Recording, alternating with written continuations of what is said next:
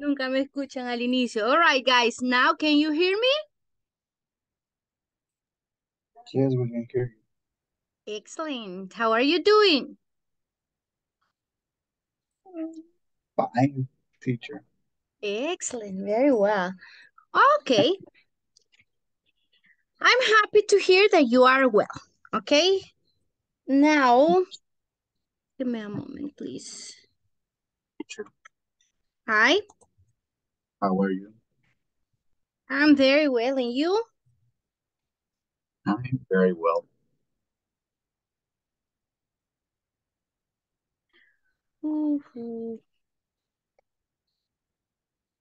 Nice, nice, nice. Okay. Give me a second.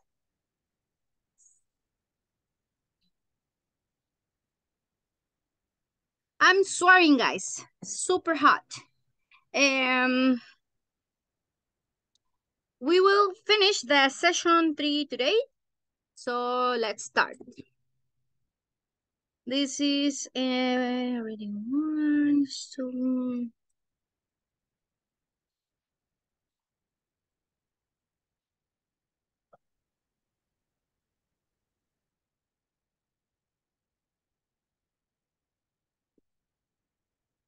welcome, guys. Now, the last part we did yesterday was the reading, all right? So in this reading, we're talking about custom or unique customs or traditions. And we were reading some traditions in Japan and in Argentina. Kong, right? Where else? Mexico, etc. Argentina. In Argentina as well, right? Very good. So I'm happy that you remember that lecture or the reading activity. So we have a couple of questions. When they're talking about them, what are they talking about? In the paragraph 1, line 2. Animals. Okay, let me see if I have a bigger screen, okay? So, St. Anthony's Day in Mexico is the day when people ask for protection for their, okay? Animals. For their animals. So, you're talking about people, animal, or protection? Animals. About animals, are you sure? No, people, because you say people ask for protection for the animals. It's for animals. It's for animals. For animals. Okay. Well, Yes. you already did the exercise, so you know the answers already. All right. So let's leave it like that. I am sure that you know the answer correctly. Now, the second part, we have it, all right? It for the part 2 and the line 2. So, it. Let's see. Shusuk. They are talking about the Shusuk Day. Part 2, line 2. 15 on lunar calendar, Koreans celebrate Chuseok, okay? Also known as Korean Thanksgiving.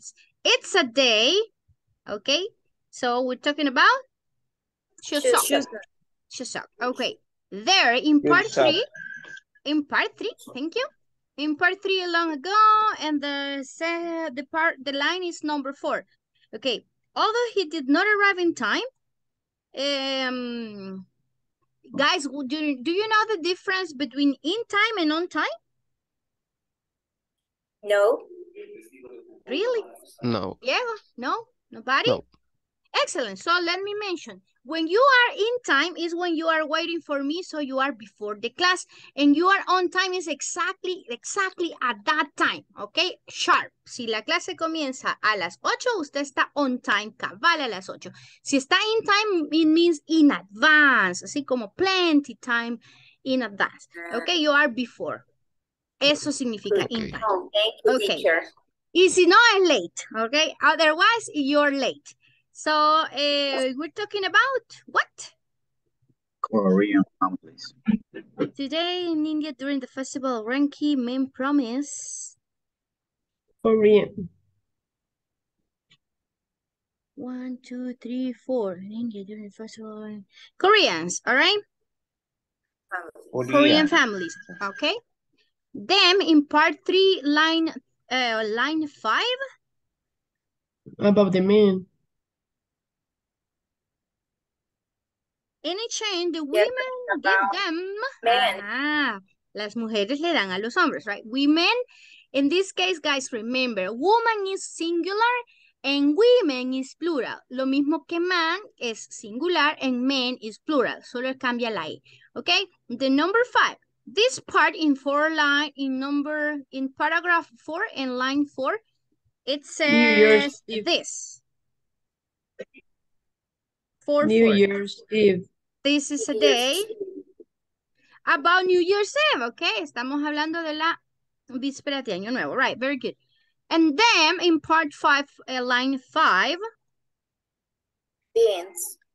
They are talking about beans. About beans, okay? Thank you, guys. So it says, you're talking about them, entonces hablamos de los beans, ¿verdad? Good. Correcto. You already know the answers. Yo creo que la mayoría ya lo terminaron. Solo hay partes que si tienen dudas, ahora las terminamos. All right. Okay, now, the next part.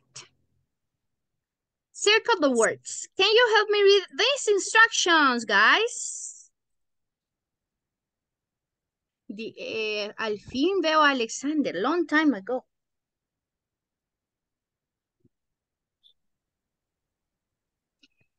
Can I Read the instructions? sentence and Okay. go No, ahead. it's okay, Diego. Brandy. It's okay. No, I'm sick. Go ahead. Okay. Go, Diego. Circle the words. Instructions. Read the sentence and choose the correct part of the two-part verb missing. Okay, a two-verb part, we are talking about the phrasal verbs, right? Phrasal verbs. Yeah, the one we already learned. But there are plenty of them that we are still missing to learn. So remember, guys, we have a challenge to learn every day, different vocabulary. Please clean. Up. Up. Clean up the bathroom. Nice. It's really messy. Help me with number 2. Brandy, you want to read? Put away. Over. Could you please put Después over Gladys, the guys. Después Gladys. Raise your hand para que lo hagamos un poquito más ordenado. Si pudieran hacerme el favor, lo apreciaría mucho. I would appreciate it. Brandy? I will read the number 2. Could you please put away the groceries in the kitchen? Okay. ¿Puedo decir put the groceries away? Put the groceries away? I say Yes. away. También se puede decir así, right? Put Yeah. the groceries away. Or put away the groceries. Okay. Gladys, can you please tell me the number 3? Can you turn down the TV while I'm on the phone? While I'm on the phone? Turn it down, right? Turn the TV down or turn it down or turn down the TV. Thank you. And the second instructions, can somebody read this?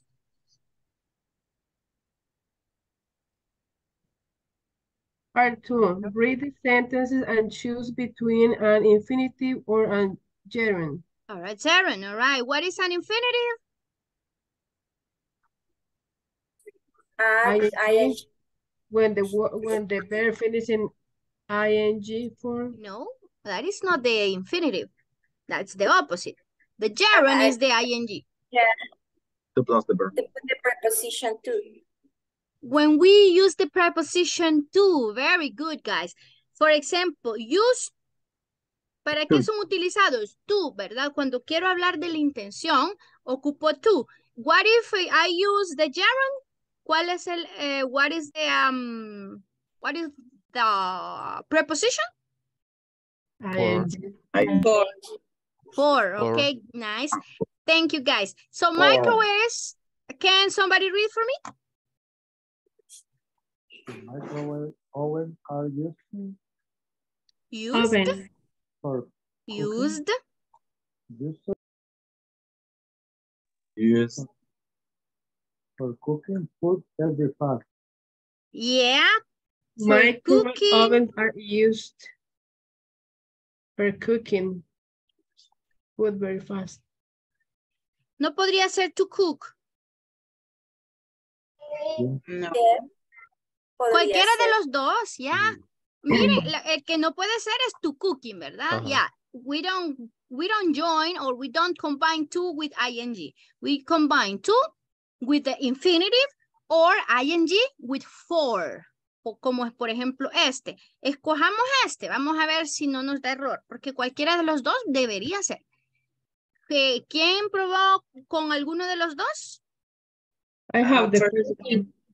one. ¿Cuál probó, Brandy? I eat. Both are okay. ¿Verdad que sí? All right? No, Both are okay. no. To Ah, cook yes. is wrong. To cook is wrong. How to be for cooking? For cooking. Ok. Vale, I dejámoslo used así. to try. Guys, me continúan diciendo you said. You said. No, ¿verdad? You I said, o sea, tú dijiste you said. No, ¿verdad? I used. Used. I used. Usted lo dijo mal. You said is I wrong. No, used. you said it wrong. No, sería you used it. Used.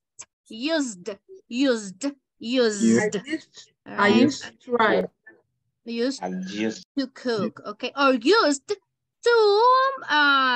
cook or for cooking. When, second, number 2, please. When you go to the beach, try not to get the camcorder wet. All right, camcorder. Not to get, very good, okay? The second, number 3. You can use my cell phone to leave a voicemail. Thank you. To leave a voicemail. Number 4. Don't forget to take your ATM card with you. Thank you.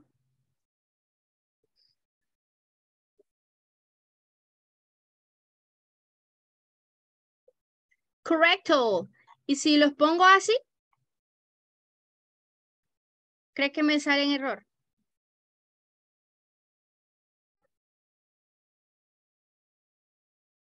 Yeah.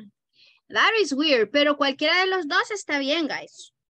Microwaves are used for food, for cooking, to cook food. Cualquiera de las dos está bien, no entiendo por qué se los tomo incorrectos. Para mí, sí, las dos están correctas, ¿ok? Okay, guys, now you know the answer, okay? Let's continue. Rewriting, all right, rewriting. Instructions.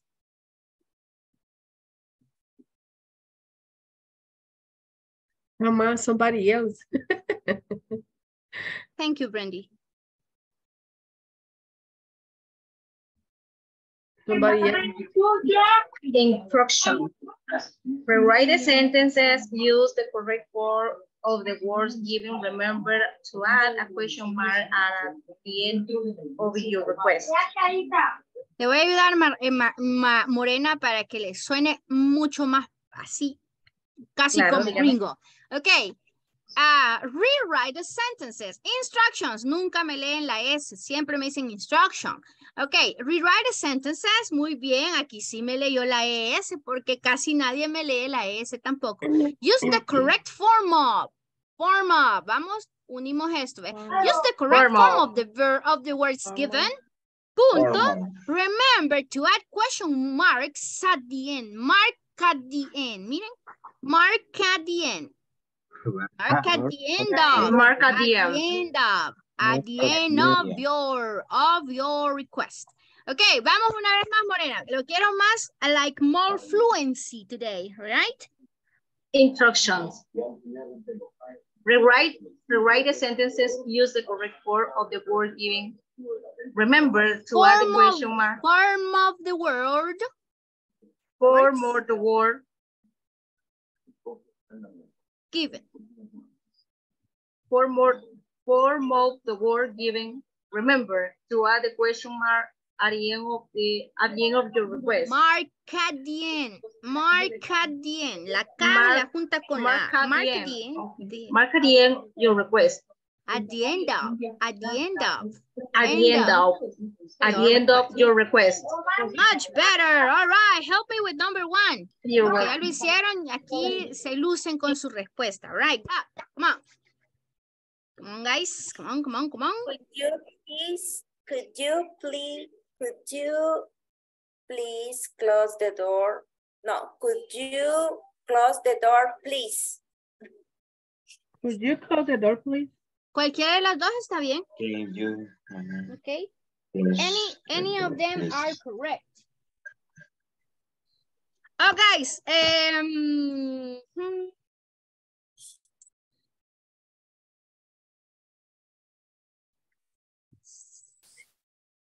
¿Probó esta que me dijo Gladys?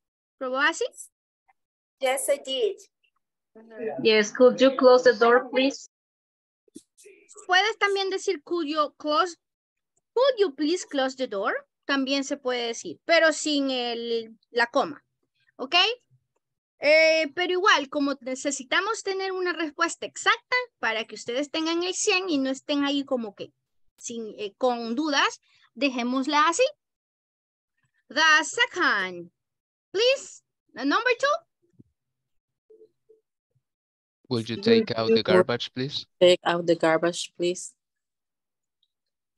Thank you. O podría también, mira, would you please take out the garbage? Si se fijan, Okay. aquí ya la I have the tenía llena. second one. Ok, así que cualquiera de las dos están correctas. Ya vamos a revisar si hay algún error. Don't worry. Next, number 3, guys. Acuérdense, sit y sit, right? Sit. Would you mind not Sit. Este es sitting sit. there? Sit. Would you mind don't sit there? I have sitting there. Con ING, acuérdense que after the don't mind le ponemos el ING, guys, ok? So, do you mind not sitting here? Yep. Would you mind not sitting here? The number 3 I have, would you mind not sitting? Would you mind not sitting? Not sitting there, sorry. No sitting there, yes. Okay. Ok, a veces uno está ciego, guys, y no leo la TH, la T, así que lo vi here. Ok, pero es there. Anyways, ahí tiene la corrección. Anyways, what is the number 4?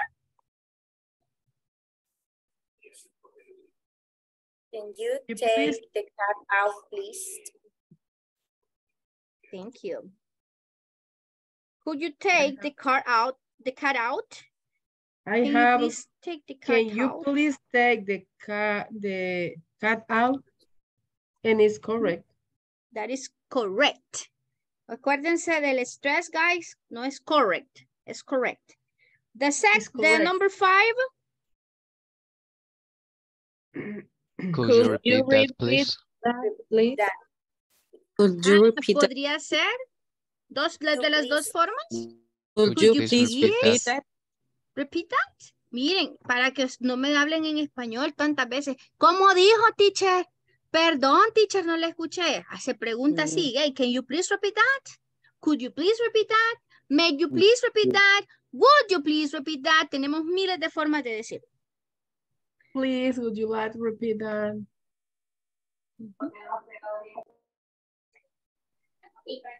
Could you please repeat that? Veamos si nos deja así. No, pues entonces tiene que ser de la otra forma, guys.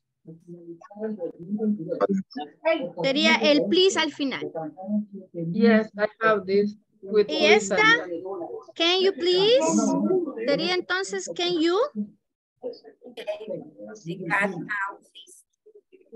¿Cuál sería la Can you correcta? please take the cat?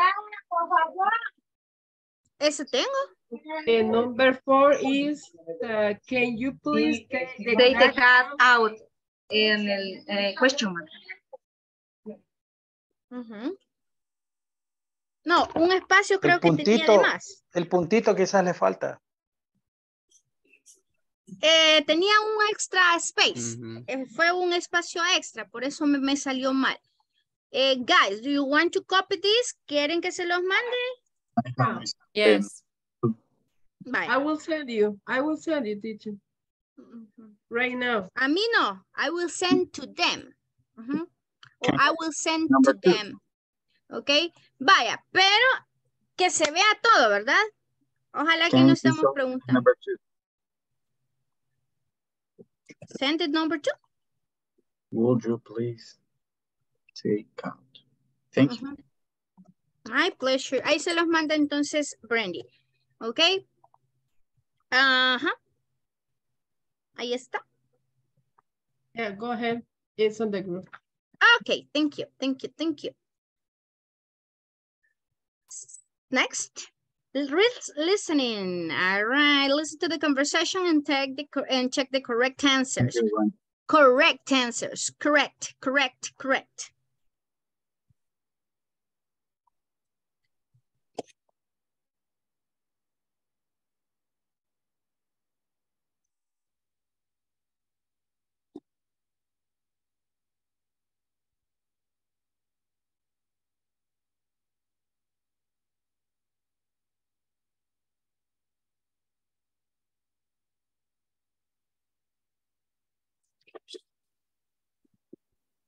Dun, dun, dun.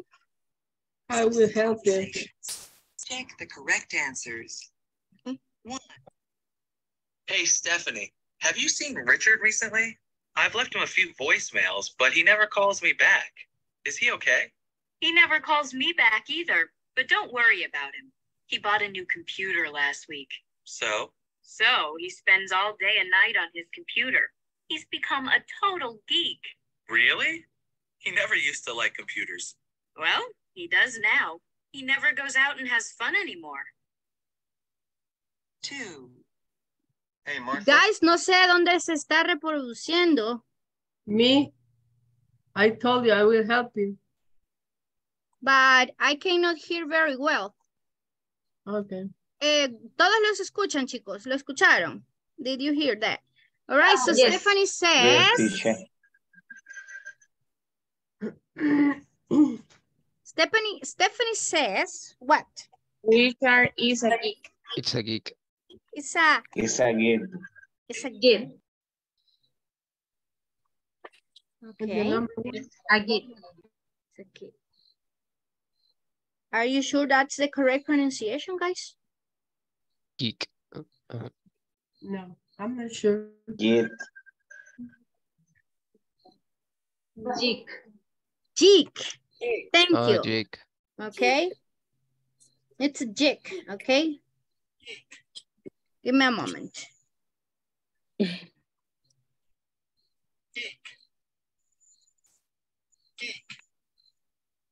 All right, so geek. Thank you guys. I heard geek at the beginning, but in this case it's geek. Hay palabras que se pronuncian con G y otras palabras que se pronuncian con I. Y esa sería una excepción, porque normalmente la G con la I o la G con la E se pronuncian como G. Se fijan como George, por ejemplo, ¿ok? Como jam, de gema. Jim, bueno, esa es con Y Y, ¿verdad? G y Y, all right? Second, let's play it again. Play it, Brandy. Yo lo escucho muy suave, pero ustedes pueden escucharlo después, guys, okay? You? But you're such a technophile. You're always surfing the net. Yeah, but I don't know how to do everything. So what's the problem, Barry? Whoa, what are all these photos doing on the table? I'm trying to scan them so I can email them to friends. Oh, scanning is easy. Place the photo here. Be sure to put it face down and then double click on this. That's it? That was easy. 3. Okay. Thank you. What is the answer? That what is asking? What is Barry asking to Martha? Scan photographs. Scan photograph. Scan photographs. Thank you. Scan photographs. Scan photograph. Scan. Scan. Scan. No, without the letter E. Photograph. Scan. Scan. Scan. Scan. Scan. Scan. Scan. Scan. Ok, olvídense que esas letras no llevan E al inicio. Wait. Continue with number 3, guys.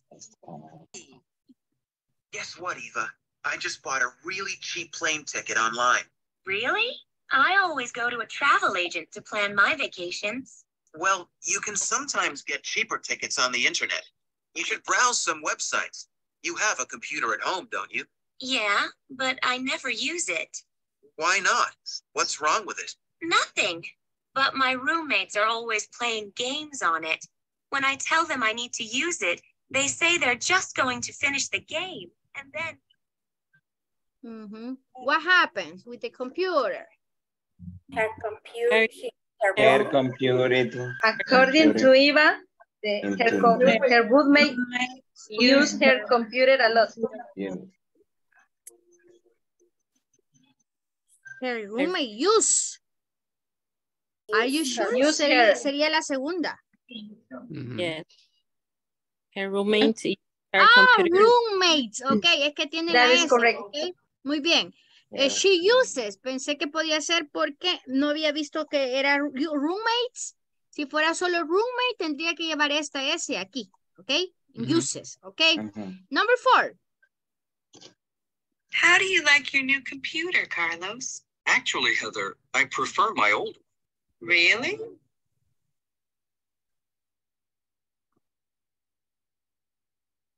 Over? It's over? Finish? No, I don't know what happened, but it's stopped there. It happened to me very often. Siempre, como que ya al final de tanto darle más de 3 pausas, se queda atascado, ¿verdad? Okay. Let me play it here.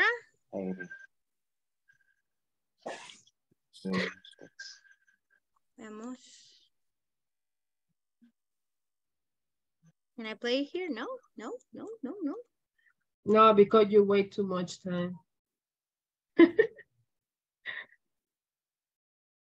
Okay. No, it's playing. Really? They say they're just going to finish the game and then it's... Do you hear, guys? 4. Yes. How do you like your new computer, Carlos? Actually, Heather, I prefer my old one. Really? Why? There are so many things I can't do. I don't know how to highlight text, drag and drop, or cut and paste. I could do all that on my old computer. And please don't tell me to read the manual. Let's take one problem at a time. Okay.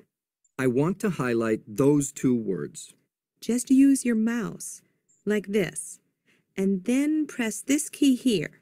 That was easy. Thanks. So what's the answer? Highlight text. To highlight text, okay? Highlight text. Esto es hacer un highlight, ¿verdad? Lo que yo estoy haciendo ahorita. Y Text. drag es cuando uno arrastra algo, ¿verdad? Cut and paste, copy paste. No, esto es cortar y pegar, ¿ok? Es computer vocabulary. Okay. Nice. Next. Reading activity, guys. Instructions, please. Instruction. Come on, quickly. Instruction. Read the letter. Read the letter to Sally and her response. Then check. Ay, se me borró. The correct answers. The correct answers, okay? Read the letter to Sally and her response, then check the correct answers. Correct answers. Correct answers. Okay? Then check correct answers. Answer. La W no se pronuncia, guys. No es answer, it's answer. All right? Answer. Thank you, Ana Lilia. Es que esta sí está, por eso no le pronuncio bien, Ana Lilia, ¿ok?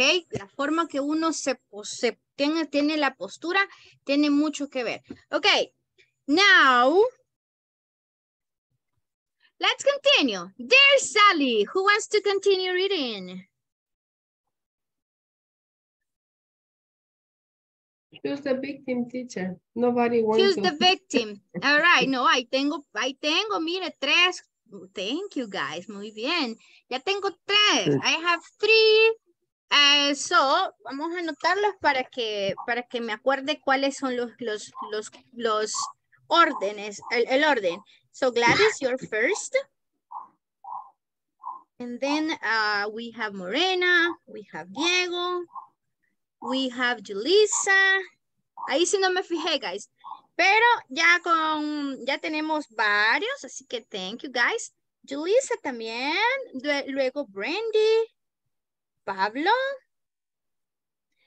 And then me faltó. Oh, Ivania. Que sea un pedacito cada uno, vamos a leer. Okay. It's okay. ¿Quién más me faltó? No, nadie más. No, nobody else, right? Okay, solo con ustedes nos quedamos, guys. We have 6 people, okay? Or 7 people, actually. 3, 6, 7. Okay? Brandy, you raise your hand, right? That's right. Okay. Oh, también tengo a alguien más que me levantó la mano. Álvaro. All right, guys. Entonces vamos a hacer 8 los que ahora vamos a leer. Ok, les voy a explicar hasta dónde vamos a llegar para hacer justamente las 8 partes de lectura. Ok. Ok. Aquí el number 1. Ok, aquí termina number 1. Number 2 here. Number 3 here. Number 4. Hasta aquí va a leer el number 4. Number 5. Desde acá hasta el here, hasta ese punto. De ahí tenemos, wow, somos 8, Dios mío. Aquí hasta el 6, el 7 hasta aquí y el 8 termina la última parte. Got it. Are you ready, guys? Los que levantaron primero la mano, pues quedaron para leer un poquito más, ¿verdad? Come on, guys, tell me. Ya les dije, vamos con Gladys, después Morena, Diego, Julissa, Brandy, perdón, Pablo, Iván y Álvaro. Go. I got my number. So, dear Sally, we live in a neighborhood where everyone knows each other and get along pretty well. However, a new family recently moved in, and now we have some problems. Thank you. Guys, moved in. Vamos, moved in. Así hablan los gringos, guys. Esta D la arrastran con la I. Moved in. Para probar, digo, to pronounce the simple past, okay? To exaggerate that we're talking about past. Recently moved in, all right? Continue. Morena. The family's 2 teenagers play their music really loudly. When we loudly,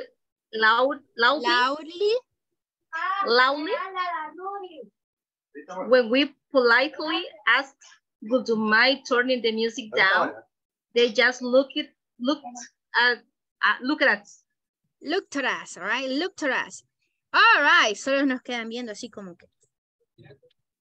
Me vale, vea. I don't care. Like continue. Diego, please.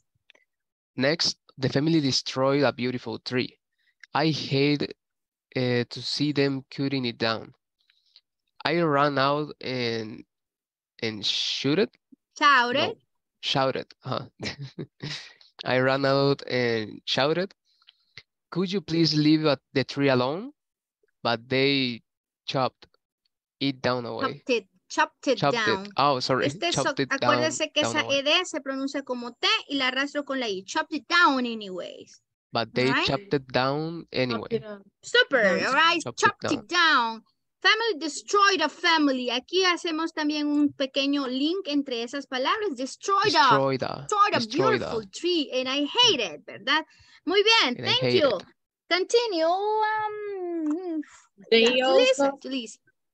Okay. They also have dogs that bark loudly all day. We've said many times, please keep your dogs inside at night so we can get some sleep.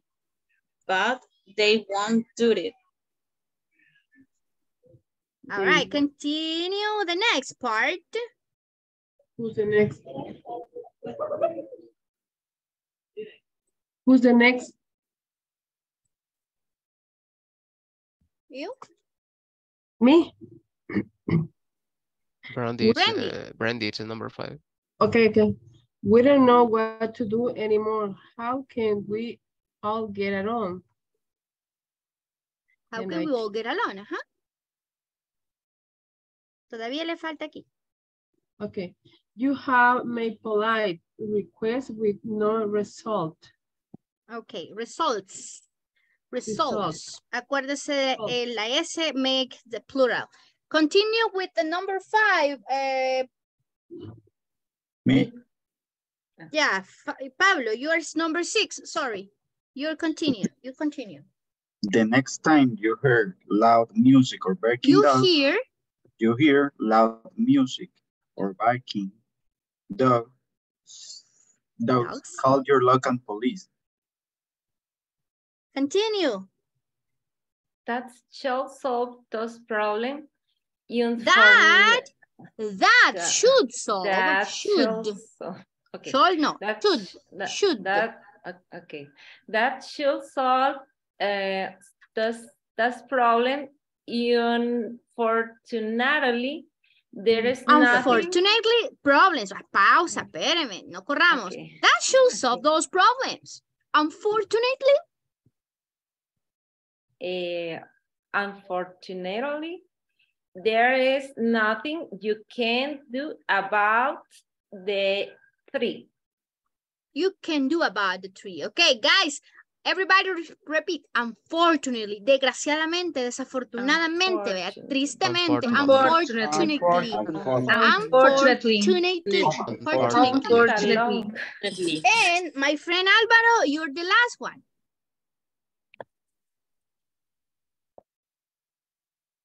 Mute. 7 minutes, teacher.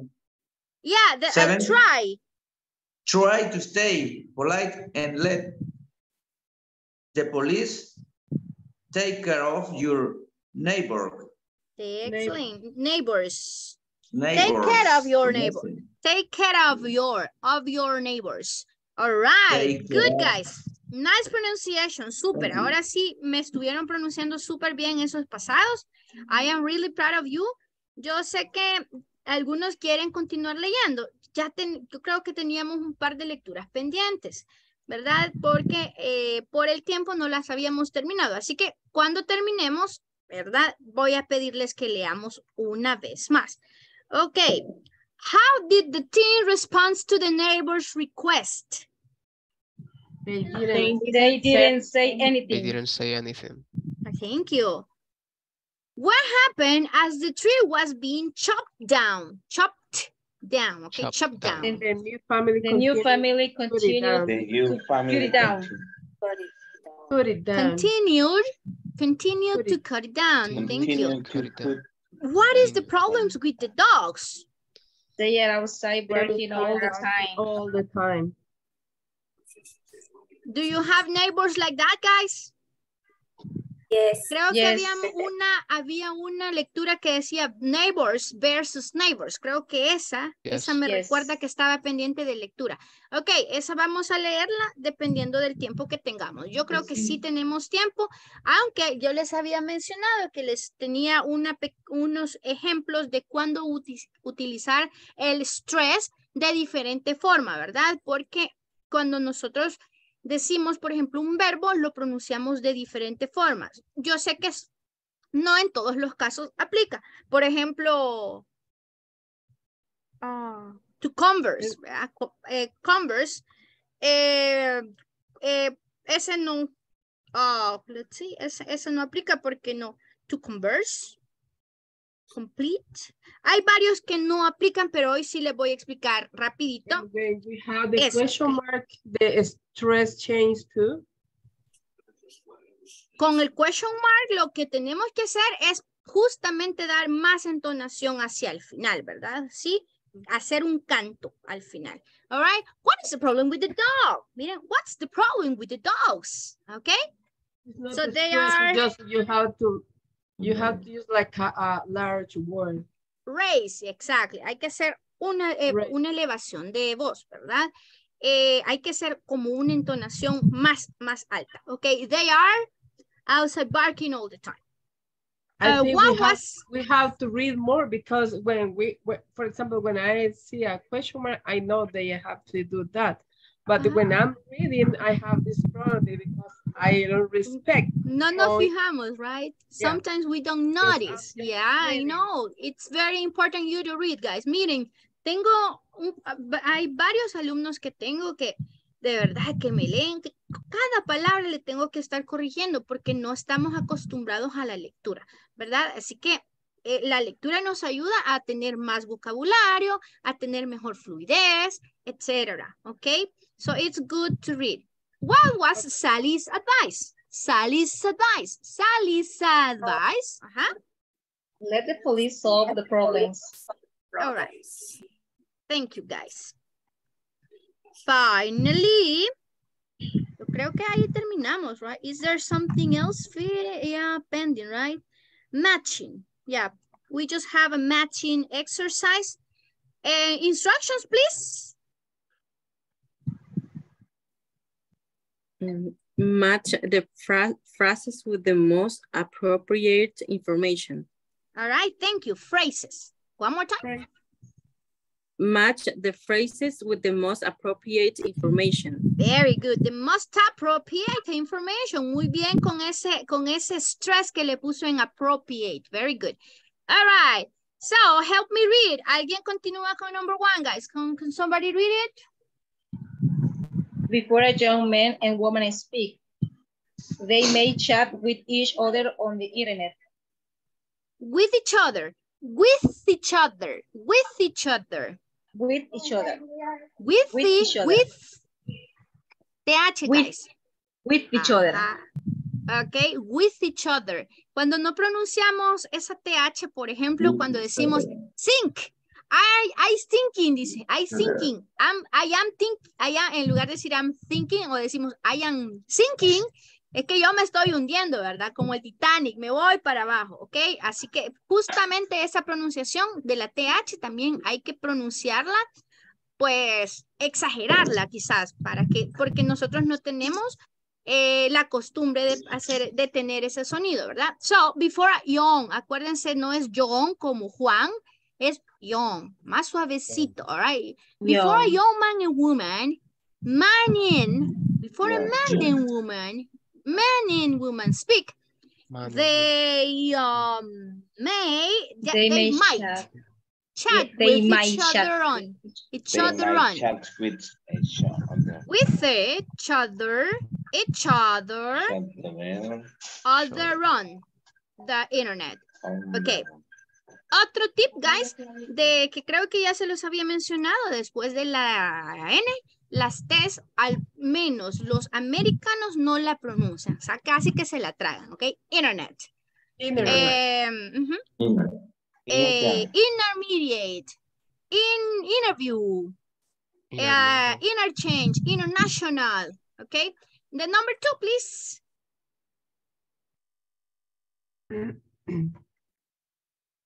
Before they meet for the first time. For the first time. First. They usually talk on the telephone. They usually talk on the telephone. On the telephone. On the telephone. Yeah. Okay. Me lo dicen así como bien inseguro. I don't hear you guys. But let's see. Number 3, guys. Come on. Read. When they have the first date. There, esta I es muda también. When they have, ¿cuál es la diferencia entre decir they, que a veces hasta a mí se me olvida decir they, ¿verdad? Es que sacamos la lengua para pronunciar esa TH. They y they del día, ¿verdad? Y eso es they. When they have their first date. Their first day. When they have the first date. Public place. They often meet in a public place, such as coffee shop. Very good. Miren, no digo such, digo such as a coffee shop. And number 4. After they meet for the first time. They sometimes arrange another date. Arrive. Arrange. What is the meaning of that? ¿Qué es arrange? Like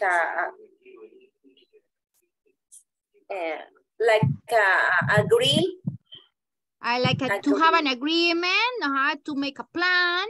Thank you, good job. And the last one, well, it's, ¿qué pasó ahí? This is the last one.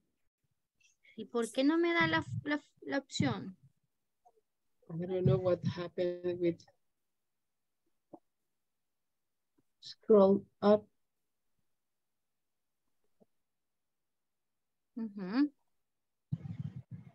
It's like you didn't choose nothing because can you see the code? Oh, number 1, right? So they usually chat with each other on the internet. Sorry, guys. All right. Thank you. Thank you. Super, super, super. And that's it. Ahí terminamos, ¿verdad? We finish. Yep.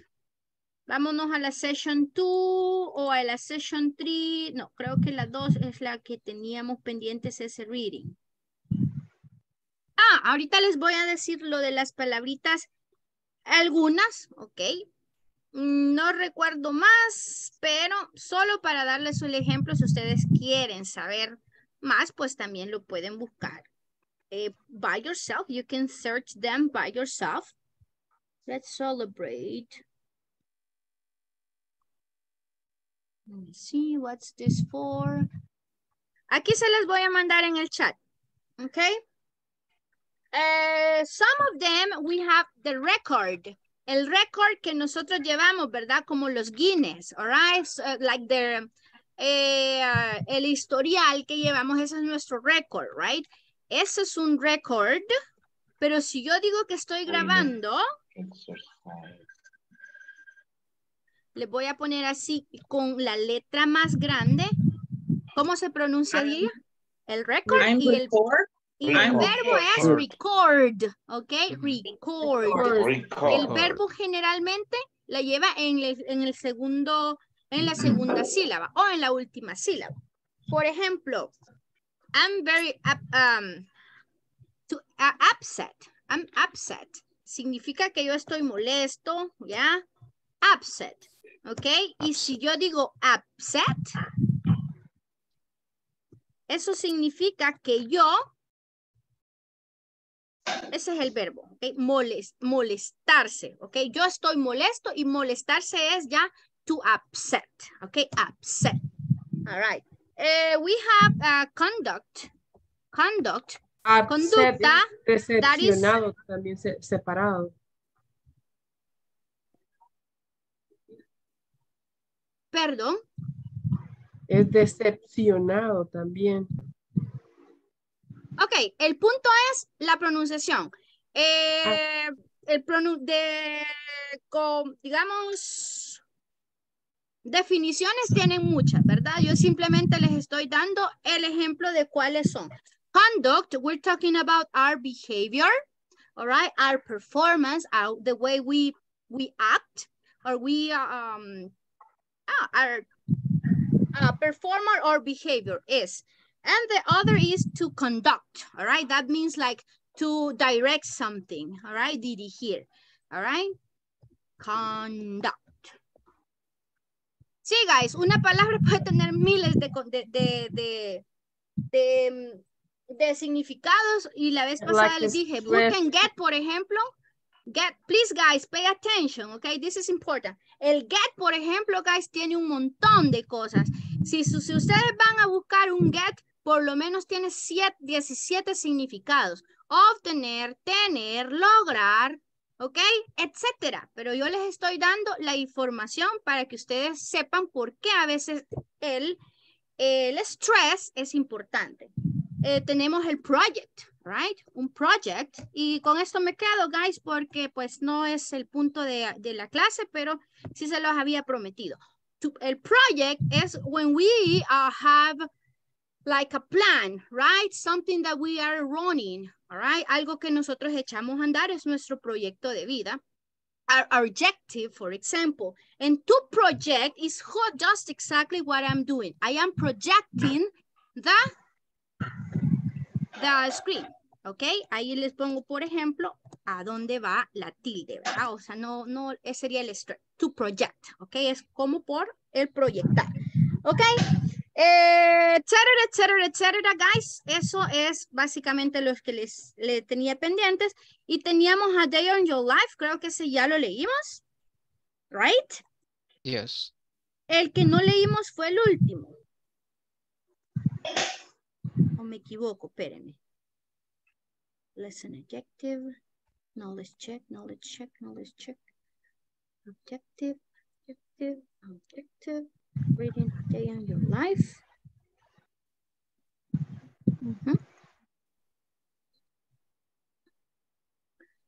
Entonces creo que fue en la sección 1. Porque estos no.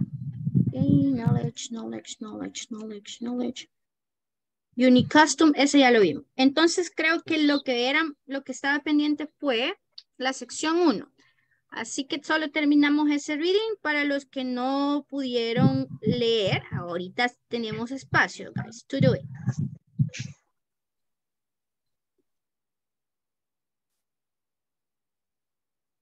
Cuando ustedes quieran participar o decir algo, remember lo que pedimos al inicio, guys. Hay que levantar la mano, ¿verdad? Porque a veces está hablando 2 personas y no se les pone atención a las 2.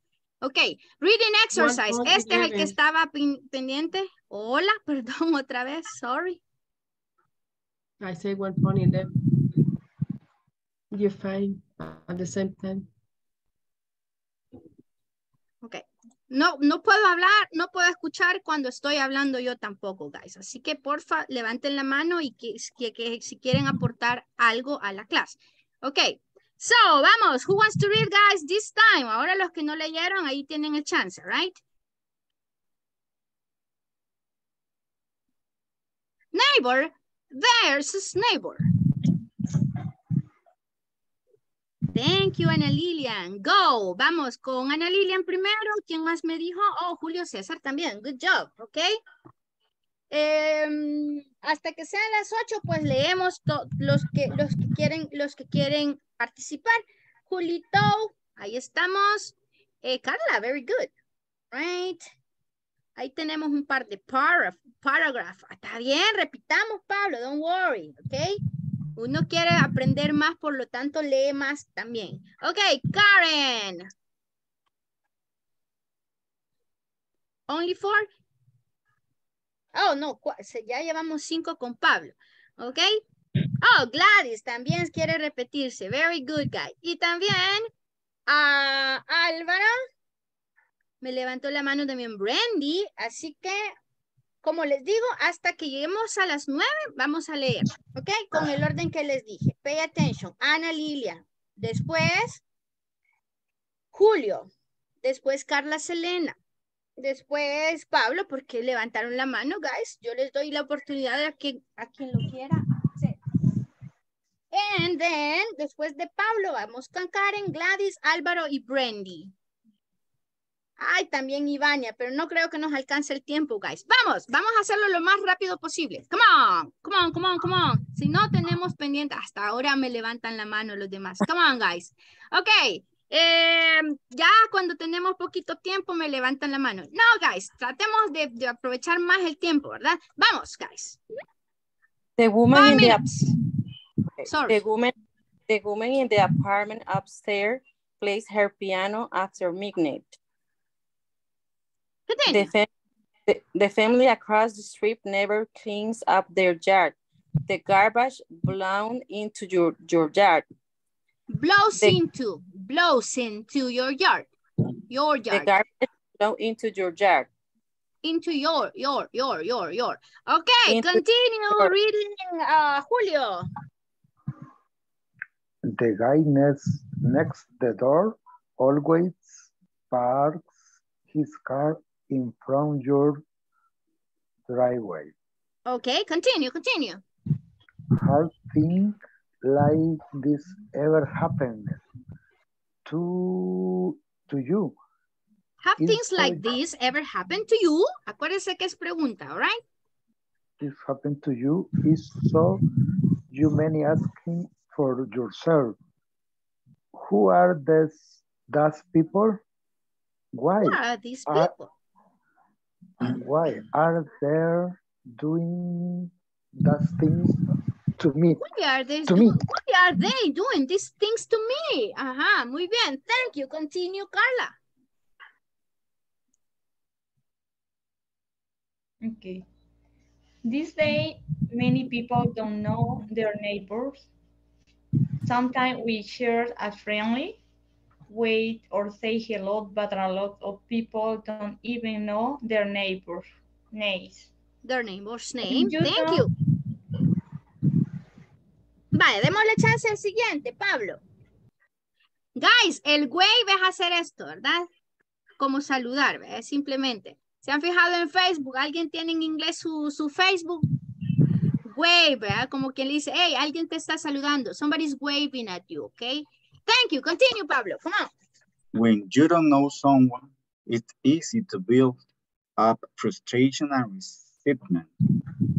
To build up frustrations and resentment. Resentment. You think maybe they like to annoy me, or maybe they do it help me please deliberately. Deliberately. All right. Thank you. You, más suavecito. You, suavecito. You. Okay. Continue, my friend, Karen.